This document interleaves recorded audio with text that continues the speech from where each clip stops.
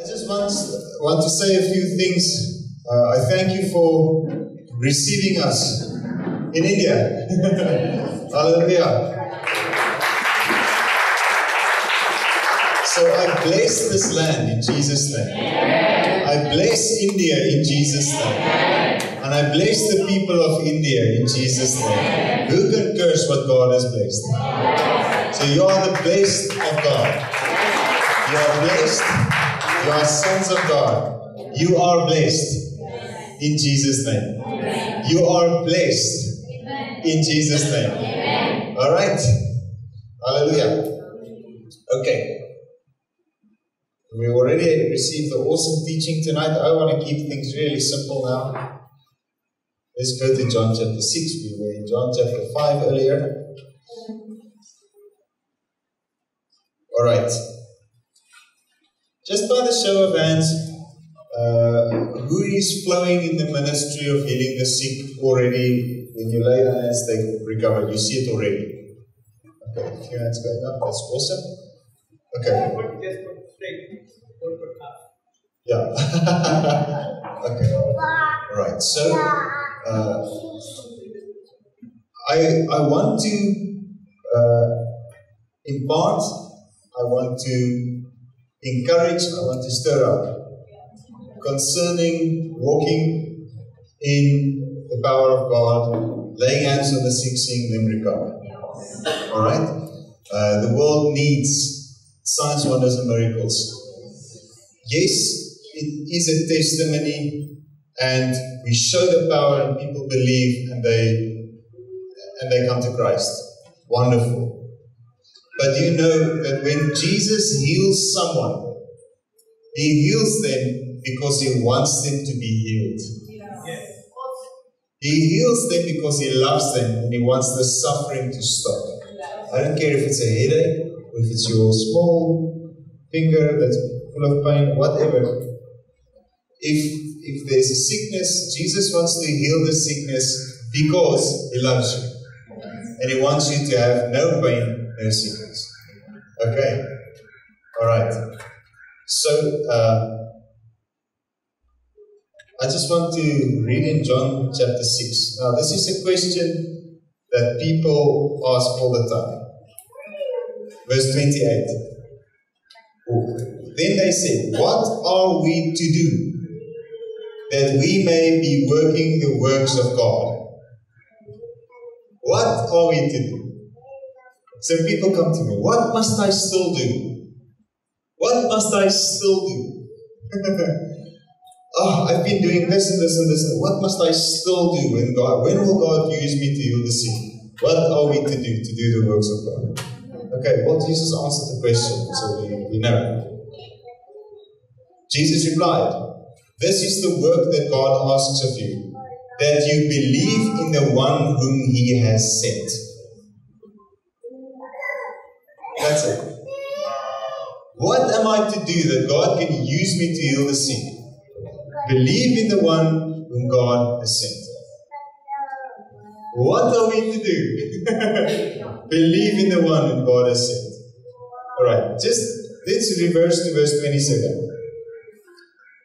Stop toiling. Ah, what a good word. Yeah, I just want to go sit down. Okay, stop toiling. So this word toiling kind of, it speaks about a struggle, a frustration. People desperately trying to do something to get out of a situation. People trying and not succeeding. Toiling. Okay? Laboring, not receiving the result that they require, but laboring, going for it, but seeing nothing. Okay? So, going through hardship without result. Okay, has any one of you experienced that in your life? You believe for something, you trust God for something, and you feel, okay, what must I do? Maybe I must try it this way, maybe I must try it that way, maybe then God will hear me. Okay, so this is what Jesus said. So, you know, in the King James, He's spoken red, it's Jesus. Okay, so stop toiling and doing and producing for the food that perishes and decomposes in the using, but strive and work and produce rather for the lasting food which endures continually unto life eternal. The Son of Man will give you that. For God the Father has authorized, certified, and will put his seal of endorsement upon you. The Son of God will give you that. Alright? Alright. Then he says, what are we to do that we might be working works of God? He says, believe in that one God has sent. Okay. Stop toiling for the food that perishes in the using. Natural stuff. Stop toiling for a natural result. Stop toiling to be sustained by natural stuff, by the natural works. But strive rather. So there's no toiling in it, there's a striving. Strive rather. Right? For the food that endures unto life. Okay. But how do I get this food? The Son of Man will give you that. Okay. So, the answer is not in how we push ourselves. The answer is in believing in the one whom he has sent. The answer is not in getting our flesh in check. That's a good thing. To try... It's a good thing not to do bad things, okay? But if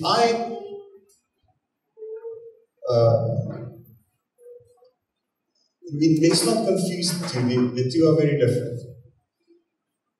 If I'm busy with one thing, I will not get another thing's result. Do you hear what I'm saying? If I'm busy working on a farm, I will not be getting a banker's salary. It's totally different jobs. Okay. Not to put the one higher than the other, it's just different. Okay?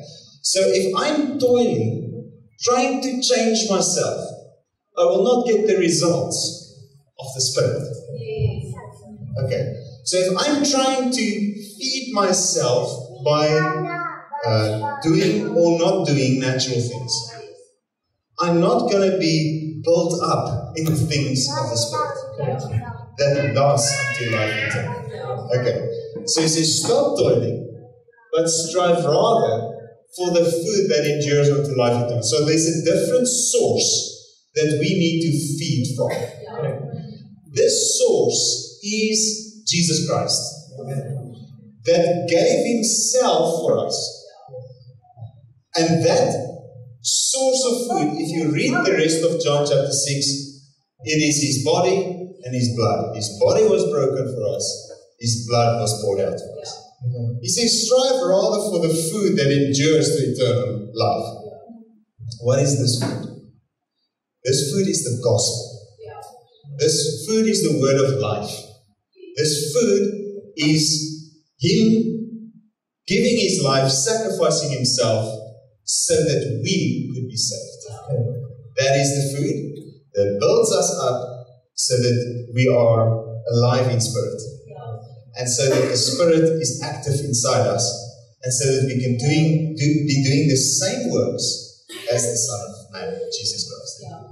Does that make sense to you? Yeah. Right. So the religious root will not produce it. So he says, stop with it. But he says, I will give you another source of food. I will give you the true heavenly bread. He says, this is food indeed, and this is drink indeed, speaking of his body and his blood. So the word of the gospel is food indeed, it's drink indeed. So us, we will be sustained in spirit and even body by partaking of the sacrifice that Jesus brought of himself. Okay, so that means simply this: believe. Believe. Believe. So there are things that we do in the church, for instance, the baptism. Okay? So the baptism is we baptize people underwater and they come out. So they are raised to a new life in Christ. This is Romans chapter 6. Okay? There's another thing that we do in the church. We partake of the body and the blood, the communion. We eat the bread, we drink the wine or juice or whatever we use, but it's an act of faith. By faith, I'm eating from His body, I'm drinking from His blood. I know it's just bread and it's just juice, but by faith, this is His body, this is His blood. Alright, so it is acts of faith demonstrating what we believe. Okay, so that's what he says in 1 Peter 3, speaking of the baptism. He says, baptism is an outward demonstration of what we already believe. We die and we are raised. We don't really kill people and try to raise them. You know, it's like, I heard someone say, you know, if we don't have any purpose on this earth, we should just hold the people under the water of baptism just a little bit longer and send them straight to heaven. That's not what we're going to do. So it's not a natural thing, okay? So relax. Oh, this guy's going to kill us. No one's going to get drowned. It's fine, okay? So, but we are buried and we are raised to a new life. In the same way, partaking of the communion, we are eating of the sacrifice that Jesus brought of Himself. This is the food that He gave that lasts unto life eternal. Okay, so He says, believe in the one whom God has sent. If I believe in the one whom God has sent, I need to receive what He gave me. Yes. Alright, He gave Himself. Yes. Alright, so now, what are we to do that we might be working the works of God? Believe. So we constantly feed on the gospel that our spirits, our souls, our bodies revived, restored by the message of life. Okay. And then we act. Remember, in James he says, like the body without the spirit is dead, so faith without works is dead. Okay. So faith needs to be acted upon for power to be released. Okay. So if we act on what we believe, we will be surprised what we see. Some years ago, I think in 2003, I saw Prophet Kobus doing all these miracles. Man, I mean, cripples walking. In his ministry, over 20,000 cripples walked. 20,000, do you know how many people that is? Okay. Cripples walk. That's only the people getting rid of wheelchairs and walkers and crutches. Okay? That's not counting the blind eyes. That's not counting the cancers. That's not counting the deaf ears. That's not counting dead people that was raised. That's not counting any of that. It's just the cripples. Over 20,000. Okay. So I saw him. I would sit there in church and I would see him running up and down with this energy. And there would be thousands of people standing in front, big church. Then he would just run and say, bless, bless, bless, bless, bless, bless, bless. And the people will just fall out. Get up, you. How does this work? Well, he spent his time feasting from the bread of life. Receiving. I was in the prayer tower one time, the first prayer tower. There's two prayer towers there. The first one. And I was praying there between sessions in a conference. Suddenly I felt the whole atmosphere change. I felt something like energy in the room. When I turned around, he came in. I felt him walk in. Something happened when he walked into the room. Why can a man carry such energy and such anointing, such power? He's constantly feeding from the source of life, Jesus Christ. He was feeding like this. If he had a spare moment, even sitting in front of the TV, he would sit like before the couch on the carpet in the house. Everyone is running around doing this stuff, watching TV. It's noisy, but he's gone. He's in a revelation. He's just going through the word. Okay? So I saw his life and I thought, wow, this is something. So The Bible says in Matthew chapter 6, your Father who sees in secret will reward you in the open. Yeah. You see, so when you pray, close your door. Go to the most secret room. It doesn't speak of a physical room. It's going to the secret place of the Most High, Psalm 91. Okay? Yeah. Close the door. So you shut yourself off from whatever is around you. Yeah. And you pray to your Father who is in secret. And then your Father who sees in secret will reward you in the open. So it's about knowing Him. It's not about making this big show, oh wow, all these miracles and stuff. It's not about that. That's the fruit of it. But the relationship itself is more important. So for an athlete to run, he needs to eat food and train. Okay? So for us as sons of God to minister, we need to eat food.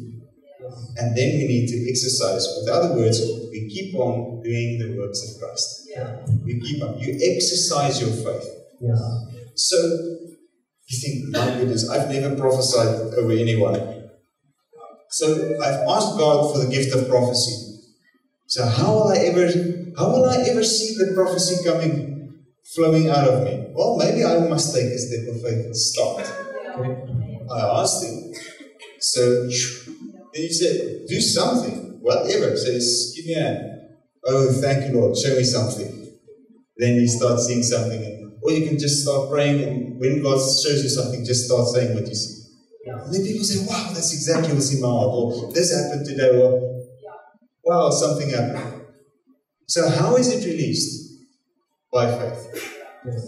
Believe in the one whom God has sent. Okay, so where is the one whom God has sent? Is He in us? Yes. Can He do it? Yes. Will He speak through us? Yes. Then act. Trust Him. Can He heal the sick? Yes. Is He in you? Yes. Then lay your hands on the sick. Yes. Okay, so years ago, 2003, I saw the scripture in Mark chapter 11, Mark chapter 16. It said, go into all the world. Okay? And these signs, preach the gospel, and these signs will follow them that believe. So I just thought, well, I am them that believe. So the signs must follow. So they will cast out devils, they will speak in new languages, even if they pick up serpents, will not hurt them. They will lay their hands on the sick and they will recover. So there were no serpents around, so I said to one of my friends, well, let's just go and look for sick people. So we got I had a very small little green VW, and we drove to the very poor area, okay, like a squatter camp. And I just started walking in there and started asking the people, listen, who's got pain? I want to pray for someone who's got pain. The lady looks at me and said, I've got pain. I've got pain in my stomach. So I said, but first she was like, what's this random white guy doing here? Okay, so I said, can I pray for you? Yes. Okay, so prayed for her. So I asked, where's the pain? No, the pain is gone. She first says, wow, magic. So no, it's not magic, it's Jesus. So I said, is the pain gone? Yes, the pain is gone. So I was really surprised. So I just said, are you sure the pain is gone? She said, yes, the pain is gone. So like, was there really pain before? She said, why don't you want to believe me? The pain is gone. Imagine, here comes this random guy. He prays for my pain, the pain goes away, now he doesn't want to believe me. Okay. So then I realized, hey, there's something here. Why did that pain go? We acted. That's it. We just did something. Yes. We acted. Therefore, the body of Christ acted. Therefore, Christ acted. Yes. Okay? So, Jesus his hands are tied in the bodies of unbelieving believers. He's now in them, but they don't want to go and lay their hands on this. And people go, oh, Jesus, heal this one, heal that one, heal that. He says, will you please go so I can heal them? So Jesus didn't say, go and sit on a chair and command me to go. He said, go, lay your hands on us.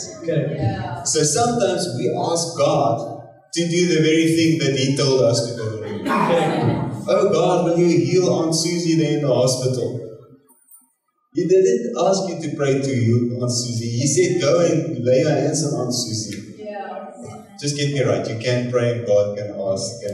But realize it is Him inside you. It's Him doing it through you. Faith action and something happens. Yes. Then He's doing it through your words, through your mouth. But He's using you. Yes. Alright. So, the Israelites were in Egypt. And God heard their crying. And He came down. He said, Moses, come. Take off your shoes. Okay? Moses took off his shoes. Sure. Just put it back on.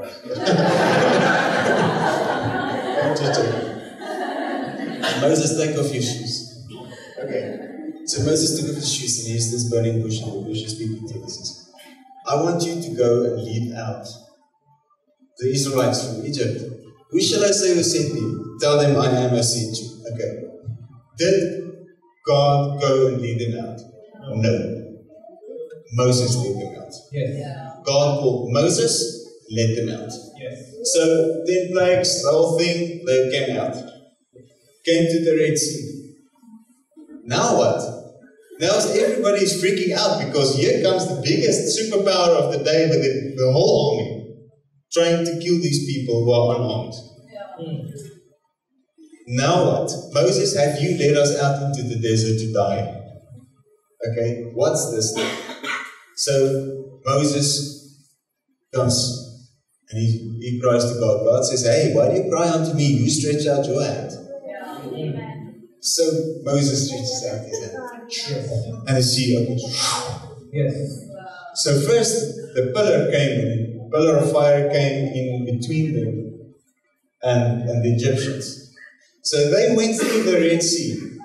On the other side, imagine you're now the Egyptian guy. The sea opens up. There's this big pillar of fire. This whole nation goes through the sea. Don't you think the guy that opened the sea can close the door? Yes. So here they go behind them. We're going to catch you. We're going to catch you. And in the middle of the sea, Moses goes like, no, you're not. Shh. Gone with the Egyptian army. Yes. Imagine you're standing there in the desert. Here comes the whole American army with all the jets and all the cannons and all the stuff. Your legs would go like this, like Elvis. Okay, so the point is, there was no natural way they could do this. Okay? But a man was used by the Most High God. Stretched out his hand. You see it? Yes. Okay. So later on, they came to Mount Horeb and there was no water. So, spoke the rock and here comes the water. We think it's a little pebble and some little water streamed up. It was a massive rock on top of a mountain. There's footage of it. Someone took some footage and put it on the internet. It's somewhere in Arabia. It's not the Sinai Peninsula there in Egypt. It's in Arabia. It's a big mountain. You can see how the rock split open. You can see how the rock is smooth because of all the water that came in. And you can see the whole area, a whole lake formed. Because there were millions of people with all their cattle, with all their sheep, and with all their whatever they had with them. Massive, huge, big scale. Okay? A man having faith in God. Okay? Acted. Yes. Alright. Gideon. Right? He fought and conquered the Midianites with 300 men.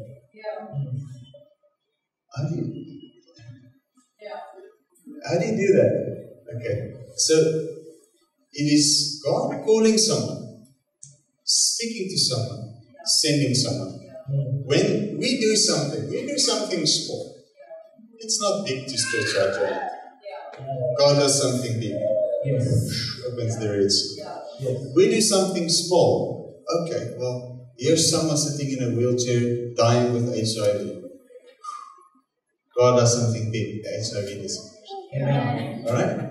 So, I just want to share this testimony. A couple of years ago, I went to that Mamelodi hospital, but I've been going there for years. So, I just remember one day I just declared war on HIV/AIDS. I hate it because it's killing people at a tremendous pace. I don't know how big the problem is here in India. I don't know. Is it a big problem? Yes. Okay. In Africa, it's everywhere and people are suffering. Okay, so luckily, God gave some revelations to the medicine people and they got some stuff that at least helps. Okay, the antiretroviral stuff, it helps. So, but I just declared war on that virus. And I went twice a week to hospitals and clinics where they dish out these antiretroviral drugs, and I started praying for people. And this one day, I found this lady.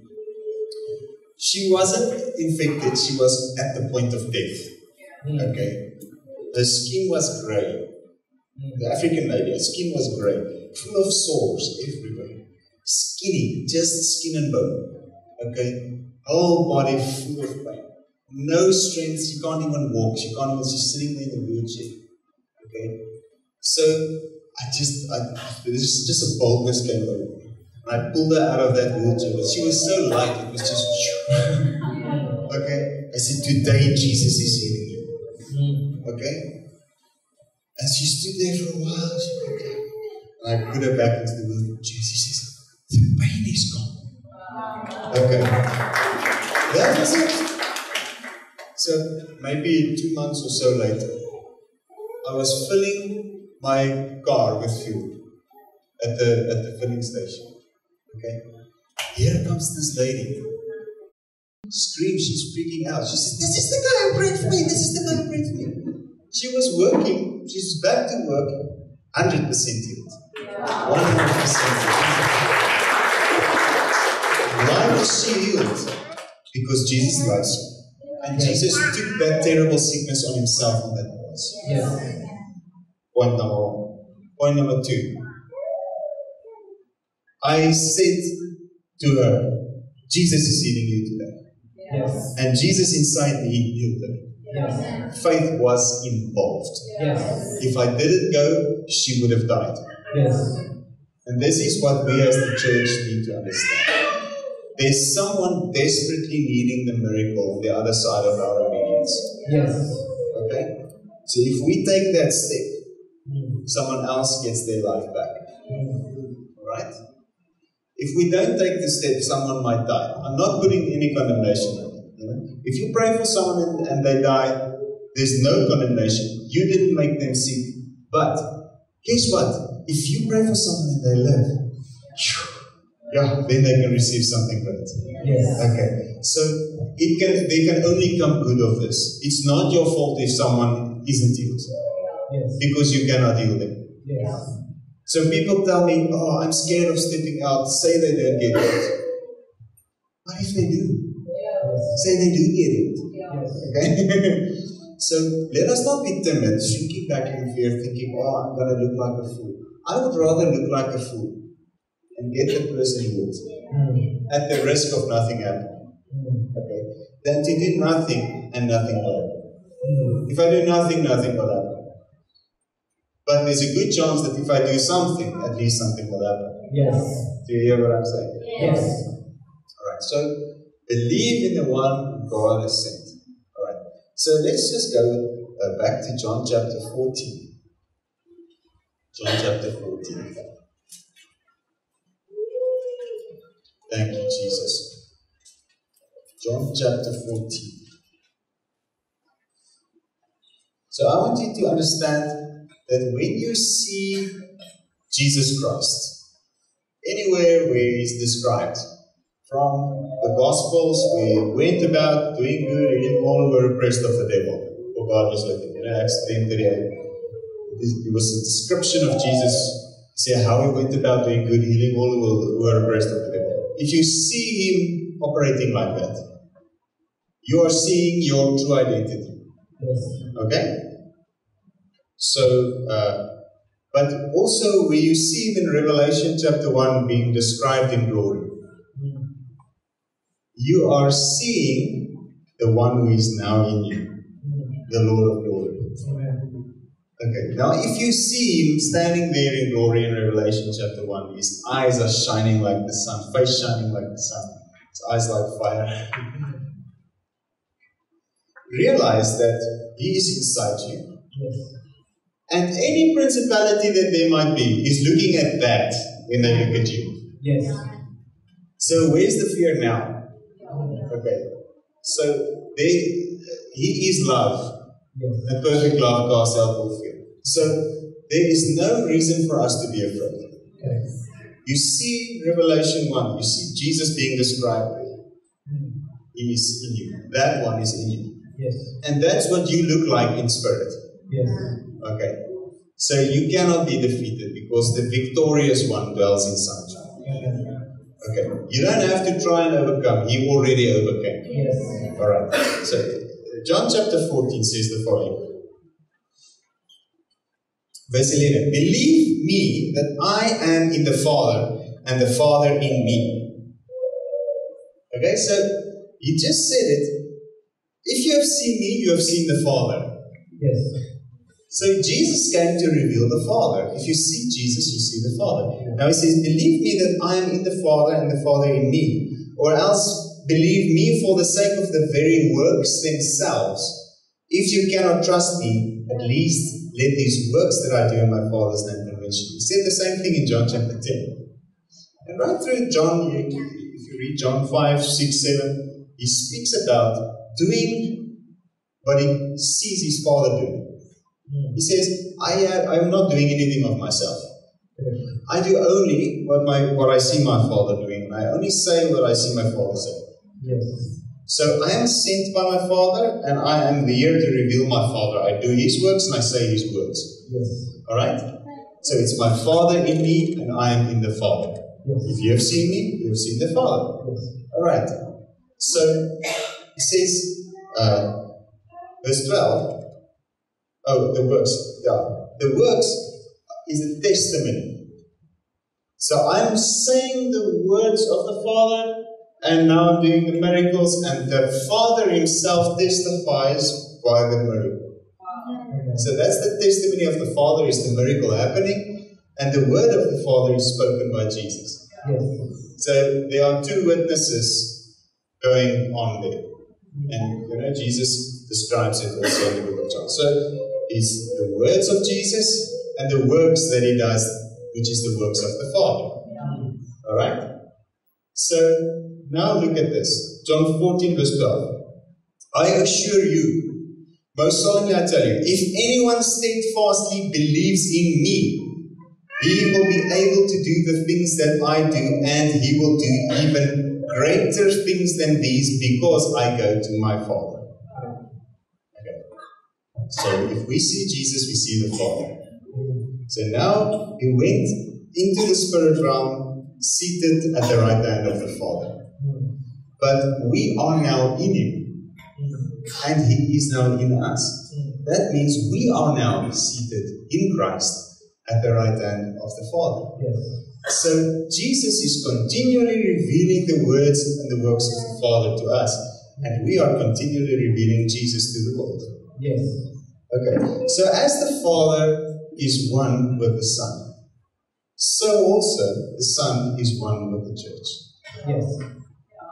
Head, Yes. body. We are one body.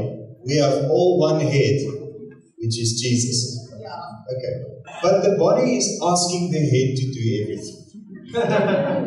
So now the body is sitting on the chair, and now they expect the head to come roll to the front and do everything. Okay. So here is my head. My body is not sitting on the chair, and my head is jumping up and down trying to speak to me. Okay. It doesn't work. If the body is not on top, if the head is not on top of the body won't function. Okay. So now the body wants to do his own thing. Now imagine the body that does his own thing. That doesn't work. So for the body to function, the body must receive the signal from the head and just yield to it and let the personality of the head come through in the body. Yes. Alright? Yes. So we do not need to try and be like Jesus. We just need to be the body. Yes. He is already the head. We are already the body. Yes. It is no effort for my hand to do this. Because the hand is in tune with my brain that tells my hand to do this. Yes. I'm not sending an email to my hand. Please. Yes. Hand, would you shake a little bit so that people can laugh? And maybe the hand thinks about it. He has a board meeting. Maybe, it's a democratic vote. They ask, okay. And the hand sends an email back. No, sorry. The board meeting is sitting there. That's not how it works. But that's kind of how it works in a lot of churches, because God calls a guy and he says, listen, you should do this. Then the guy goes to the church board. He says, this is what God said. And the church board takes a vote and they say, no, sorry, we don't want you to do it. It doesn't fit in the budget. Yeah. Okay, so we don't write down the budget, we write down the vision. Yeah. We don't ask money what to do, we ask Jesus what to do. Yes. We don't get our cues from the bank, we get our cues from Jesus. Yes. Alright? And if he says do something, then he will supply to do that something. Yes. Alright? So, the body needs to be in tune with the head. Alright? Okay, so, Jesus said, if you believe in me, you will be able to do the same works that I did. Even greater works than these, because I go to my Father. Yes. Okay. So, here's my head, here's my body. Okay. So, I'm walking like this. What's happening? GERRIT is walking.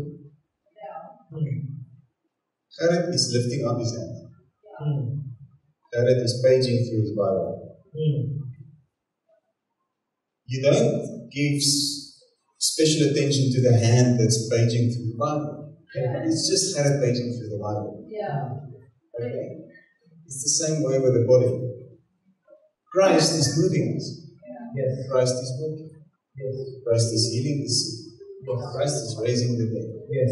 Do we know who we are? Yes. Alright? We are his body.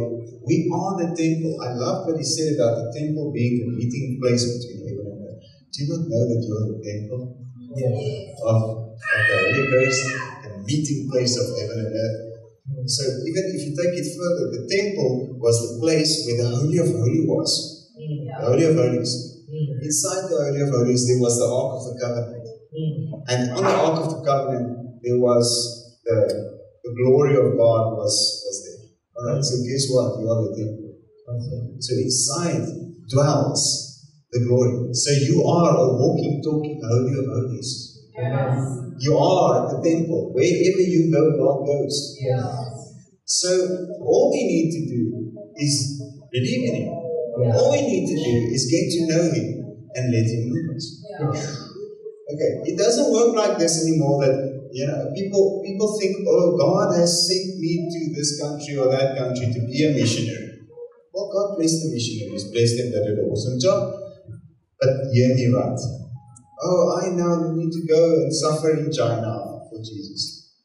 And go and work there until, I don't know what. Hey, God calls you by putting a desire in your heart. He's not going to give you a job that you don't want to do. Okay? Sometimes the disobedience is only because of fear. Okay? But He works like this. He puts a desire in your heart. You think, I want to do this. Oh God, can I do this? Please, can I do this? So if you have a desire to flow in something of the Spirit, guess what? You're called to do it. If you have a desire to heal the sick, guess what? You're called to go heal the sick. If you have a desire to know Jesus, you are called to know Jesus. So may you have the desires of God. May you have His heart. May you have the thoughts and purposes of his heart. May he stir up new, fresh desires and do something in your life that's so extraordinary. Okay? So, the kingdom of God is righteousness, peace, and joy. So, it's a joyful thing. It's a happy thing. We are not here thinking, oh my goodness, I don't want to be in India, I want to be at home. I love being here, we're enjoying it, it's nice. This is the most awesome thing to us. So thank you for inviting us. Thank you for flying us all the way here so that we can have the privilege to speak to these also. Thank you. So we enjoy it. So we're like dreaming, maybe we will one day go and preach in that country. We will go and preach in that country. That's going to be good. Guess what? God is placing those things in my heart. I want you to go to that country. I want you to go to that country. Okay? So He's a happy God. He's a joyful God. He's not sad. He's not angry. He's not grumpy. Okay? He's not grumpy cat. He's good. He loves you. So, all right. So if we believe in Him, we will do the same things. And the works testify of the Father. All right. Okay. So it is not this difficult. We need to simply respond to what He has said. We need to understand who we are and trust that He is as good as we think He is. Guess what? He's much better than we think He is. If I can imagine Him good, He's much better. If I imagine Him as good as you can, He's better than that. Okay? He's just good. He's gooder than good. Okay? So if you think He wants you to suffer with this problem so that you can learn your lesson, it's not true. Okay? Oh, it's God's will that I go through this because He will teach me something. Okay? Are we the bride of Christ? Okay, now imagine me and my wife, we drive to Botswana or to Namibia in the desert. Now it's 45 degrees outside. Now I tell her, no, okay, get out of the car, take off your shoes, walk there on the hot rocks. I want to see if you love me. Let's see how great your character is. Let's test your character a little bit. Okay. After a while, if she gets back in that car, she won't be very happy. Okay? Why would God do it? Imagine if I kick my wife out of the car to walk in the desert barefoot on the hot rocks. Sharp, pointy rocks. We all think, no man, you can't do that. Then I'm sitting there in the aircon, looking at her. Let's see how much she loves me. Okay? God doesn't operate like that. You think, okay, God is sending me this bad situation to teach me. No. God is sending me this sickness to teach me. So that's some beliefs that's pretty far spread all across the world. It's pretty universal. People think if something bad happens, oh, what did I do wrong? Or they think, oh, God is teaching me something. Or they think all kinds of stuff. Now, if God is teaching me something with a sickness, then why do I go to the doctor to get rid of this awesome lesson of God? If I'm going to learn so much from the sickness. If God is teaching me through poverty, why do I go to work to get rid of this awesome gift of poverty? That He's going to teach me so much. It's stupid. It's not true. Okay? Poverty is a curse, sickness is a curse. And Jesus became a curse on that cross. For it is written, cursed be any man that hangs upon a tree. So that the blessing of Abraham might come upon the Gentiles through faith. So we believe in Jesus, now we just receive the blessing freely by grace because Jesus did it for us. Okay, so your only teacher is the Holy Spirit. God doesn't teach you by sickness. God doesn't teach you by poverty. He doesn't teach you by hardship. He teaches you by His word. And He teaches you by His Holy Spirit. Okay. Alright? So it teaches you also practical things by responding to the word. So certain things you cannot learn by reading a book. Certain things you learn through living it. Yes. And it is like that with human listening. You don't know how it feels until you do it. Yes. Okay? For instance, if someone is blind, you cannot teach that person what is blue. You can teach him what is a chair. He can feel with his hands, okay, this is a chair. You can sit on the chair, you can know, okay, this is a chair, more or less, this is a chair. But you cannot teach him blue. He first has to have the sense of sight, and then see blue and learn this is blue. Correct. He must have the sensation of blue. Yes. So it is with the things of the Spirit. Correct. You cannot teach it intellectually. Yes. It has to be caught in the heart.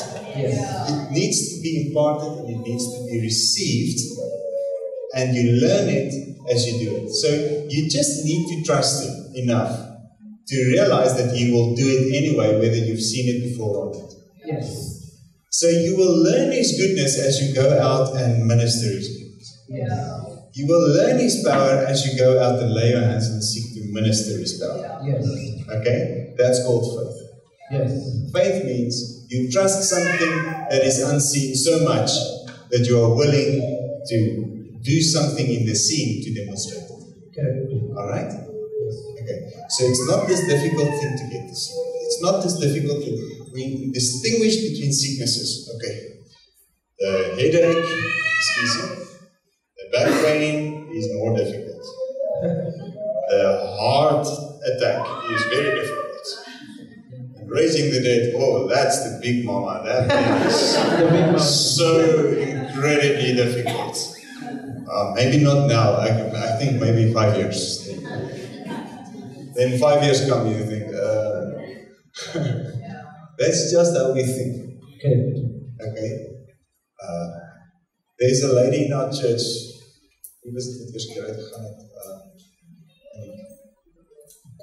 Monique went out with us. First time in her life praying for a sick person. The first person she met, Lene just said, you minister. So she said, okay, what do I pray for? Oh, I'm deaf. First one. She said, what should I do? Lene, she said, no, just pray like anything else. So she prayed, ears open.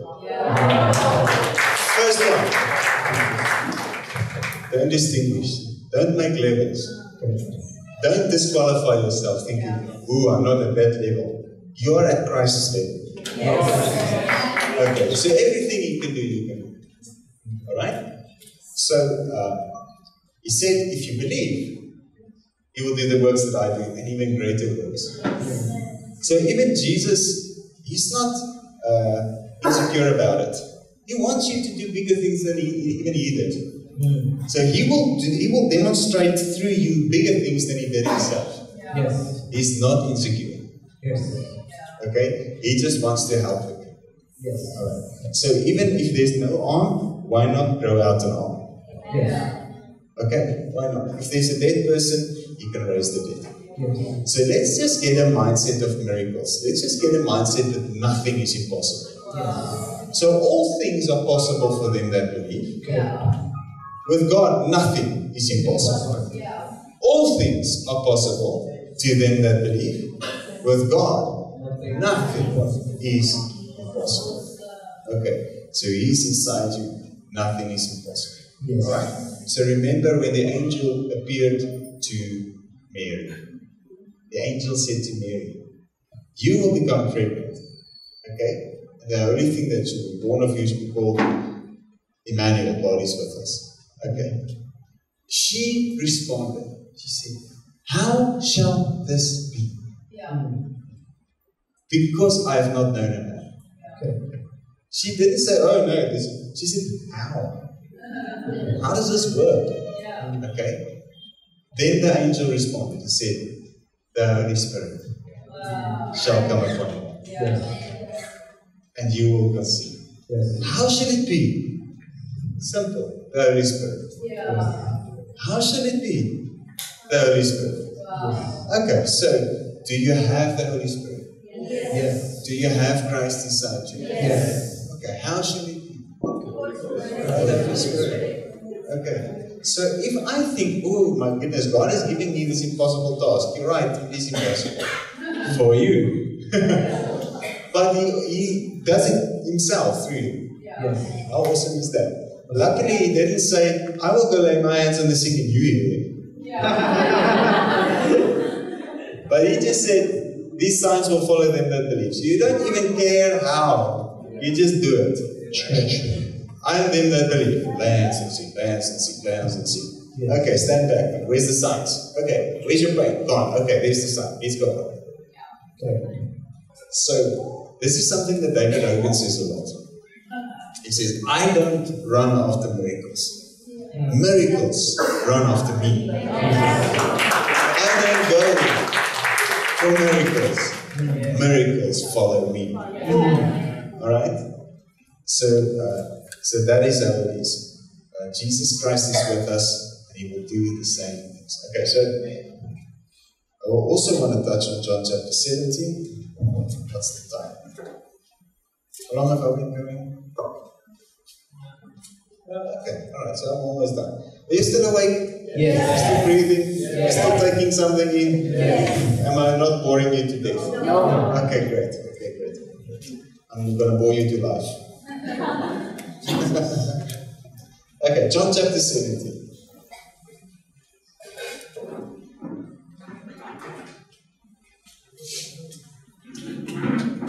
Can I read a few verses here and there? Because if I go through the whole thing, we'll be here till the sun shines again.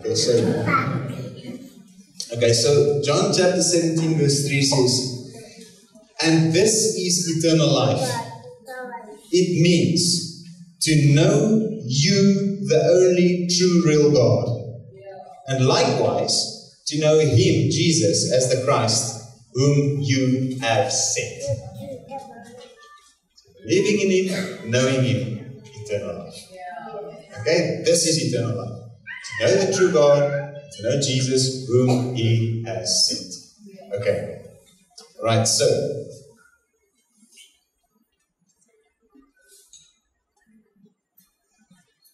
verse 10. All things that are mine are yours. My goodness. I'm going to read it again because I don't know if anyone knows. All things that are mine are yours. And all things that are yours belong to me. And I am glorified through them.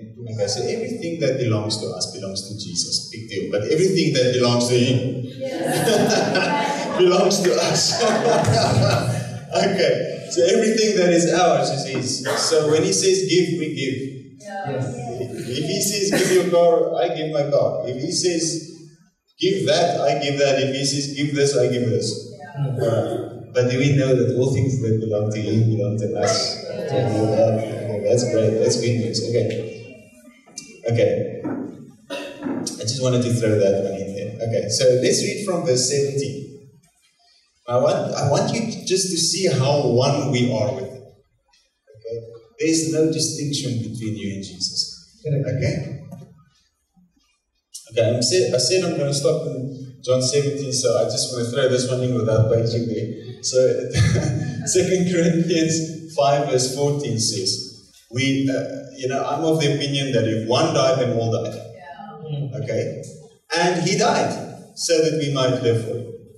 Okay, so he says, the love of Christ moves us and impels us because we're of the opinion that if one died, all died. Okay, so if we have the revelation of I've been crucified with Christ, not I that live, Christ lives with me. If we understand that, the love of Christ moves us. So now it's no longer a sinful desire moving us. Now it's the love of Christ moving us. So it's not us trying to fight our desires anymore. There's a war inside going on. Oh, I mustn't do this. Oh, I mustn't do this. Oh, I mustn't do this. Oh, I mustn't. Oh, I did it again. Okay? Like when people try to diet, I'm not going to eat that cake. I'm not going to eat that cake. I'm not going to eat that cake. I'm not going to eat that cake. Later you get there, where's the cake? People feel bad about this stuff all the time, okay? Alright, so it's not like that. There's war going on inside. Right? Now His love comes to abide and dwell and live in us. That love starts to give us. So now we get to know this love. We start to get to know this person that's inside us. Suddenly, we get to know the Spirit and we realize, it's the desire of the Spirit that this person will do. You see someone, you can just prophesy the truth because you know it's the desire of the truth, of the Spirit to solve that solution. You can solve that problem. Solve the solution. To solve the problem. So you can just speak it the way it's supposed to be because that's the desire of the Spirit. Once you get to know Him and what His will is, you can speak into people's lives and it will just happen like this. Because that's what He wants. Okay, so Jesus coming to the man at the bath of Bethesda. Do you want to walk? Oh, I got no one to put me in the pool. Just rise up, take a bit of walk. Not fun. Hello, I'm Jesus. What are you? Did you do anything wrong in your life? Okay, maybe I'll come back in 2 weeks if you want to listen. Did you go? Did you repent everything? Did you do this? Did you confess? No, He doesn't even ask his name. He says, hey, do you want to walk? Walk, get out. Is the Spirit desiring to let this guy walk? So that's his whole sermon. In Matthew chapter 9, there's Jesus and there's this lame man. Imagine we're having this meeting and suddenly there's just stuff falling from the roof, off the roof, and here comes this guy. It's just dust and everybody's joking. And Jesus is looking at this guy and says, take care. Take courage. Your sins are forgiven. And all the grumpy cat Pharisees are like, hey, what's easier for me to say? Your sins are forgiven, rise up and walk. But to prove to you that God has given to man the authority to forgive sins, I say to you, rise up, take your bed and walk. And he got up and took his bed and walked. But it was the Sabbath. So they were okay.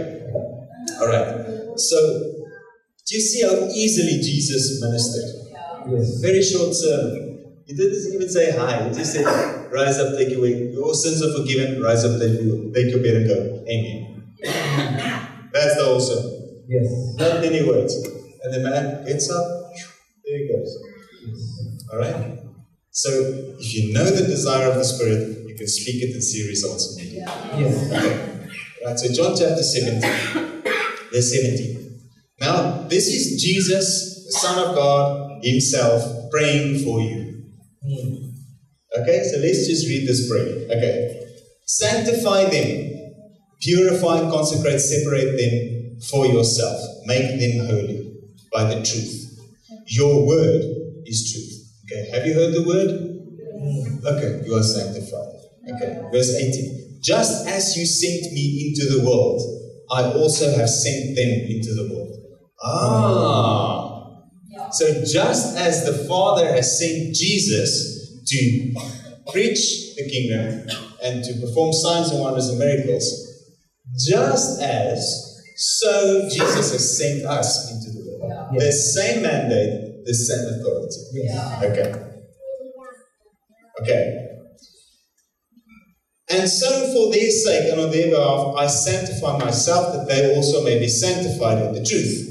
Neither for these alone do I pray. It's not for their sake only that I make this request, but also for all those who will ever come to believe on me through their word and their teaching. So that includes all of us.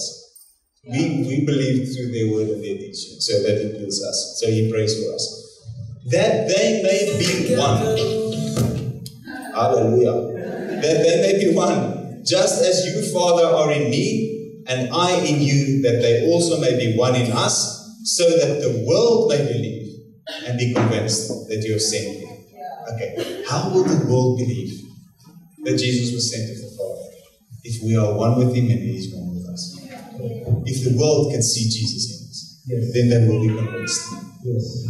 I have given to them the glory and honor which you have given me, that they may be one even as we are one.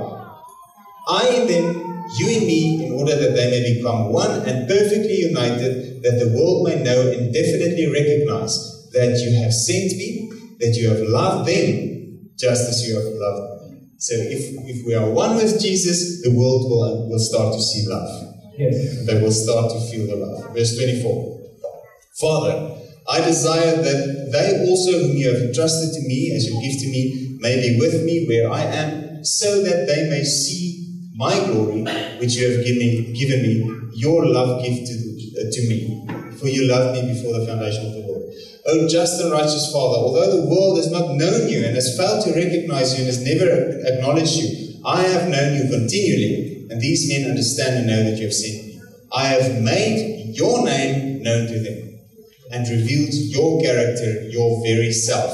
And I will continue to make you known, that the love which you have bestowed upon me may be in them, felt in their hearts, and that I myself may be in them. So he wants the love of the Father, the name of the Father to be declared to us. He wants the love of the Father, the name of the Father to be experienced in our hearts.